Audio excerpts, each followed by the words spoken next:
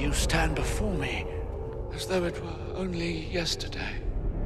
This is the first time I've ever played a part in 4 films, so I think just through doing it, things automatically grow, change, become, I'm going to say second nature, but now I feel I've got a person there, a way of moving, speaking, thinking, feeling.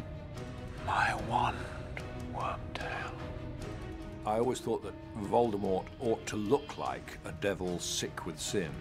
He wanted world domination, and he was prepared simply to sacrifice any part of humanity in himself. Mike was very keen to explore the unexpected mood swings of Voldemort.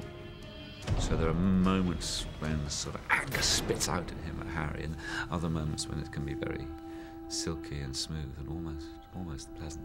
How lies have fed your legend, Harry.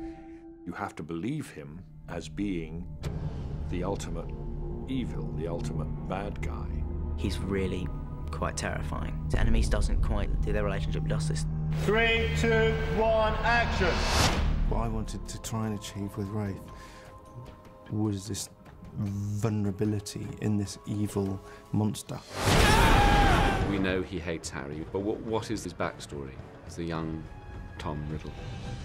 In all the years Tom's been here, he's never once had a family visitor. He's a rejected child, and that can be the place where sort of hatred and anger and jealousy festers. There's a deep rage in Voldemort against the world.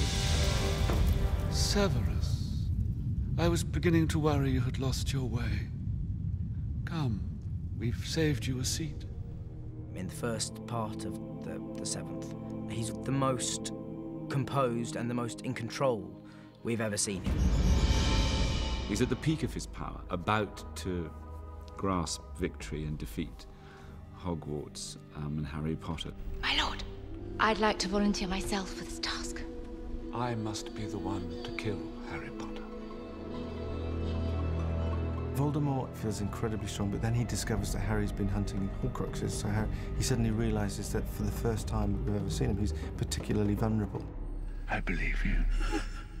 And there's this journey that he takes through the film where he starts to fragment. There's more extremes of emotion and rage and distress, and something essential is being ripped out of you every time Harry and his friends destroy these Horcruxes. So there's, he's a man who's, the last part of the story, he's diminished, he's sort of imploded. It's a really interesting journey for his character because he's going from somebody who is kind of very stable and kind of in control and evil and malevolent, but nonetheless steady. And as Harry starts destroying parts of his soul, he starts slowly kind of losing his mind as well. By the end of the second part, he's almost totally lost his mind.